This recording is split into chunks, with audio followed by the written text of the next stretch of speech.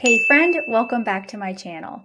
Today's video is the third in my 4-week blogging series to help you grow your tutoring business using a blog. Today's video is going to be all about 5 blogging mistakes you're probably making. And I know this to be true because at one point in time I was making these mistakes as well. And my goal for you in this video is to stop making them and fix them, which I'll be giving some solutions along the way. If you missed the previous 2 videos about blogging in this series, I encourage you to go back and watch them because they have valuable content that leads up to this one today. Let's jump right in.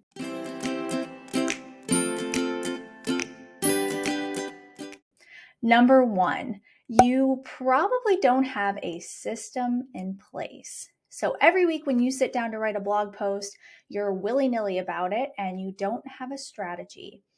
Coming up with content ideas can be tricky at first, but once you get the hang of it, I promise you, you will get better at it. And over time, you'll get to a place where you can map out your entire year of content in a couple hours' time.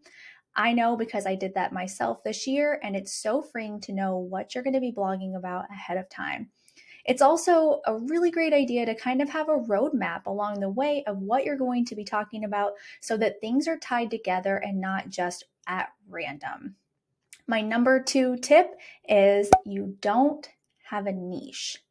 Okay, so that's one mistake you're probably making if you are treating your blog like a journal entry or just randomly posting about stuff, then you're going to be confusing your potential ideal customer, and that's not a good thing. So sticking within your niche. If your tutoring business is all about reading and writing, then pick topics that will align with your niche. If you're doing that, then you're really going to draw in your ideal client, and you'll be surprised how much blogging can really move your business along if you stick with it. All right, number 3, you're overthinking everything. Just be you. Your perfect grammar does not have to exist on your blog. I don't mean have a bunch of spelling errors or punctuation errors. What I simply mean is use your own voice. When we read somebody's blog post, we typically like blogs that have the voice of someone that sounds like us. If you're trying to sound super professional, then you might be turning some people off, and just be you. So again, go with your own voice, make it conversational. A trick I've heard some other people use is making a voice memo inside of your phone with a blog post idea and then later transcribing it.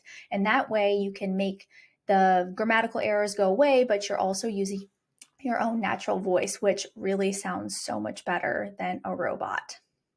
Okay, our next one, number 4, you're not posting consistently. To grow your audience, you have to show up. It's like your job in a way. If you're a teacher like me, if I just pop up once a week, are my kids going to learn anything? Probably not.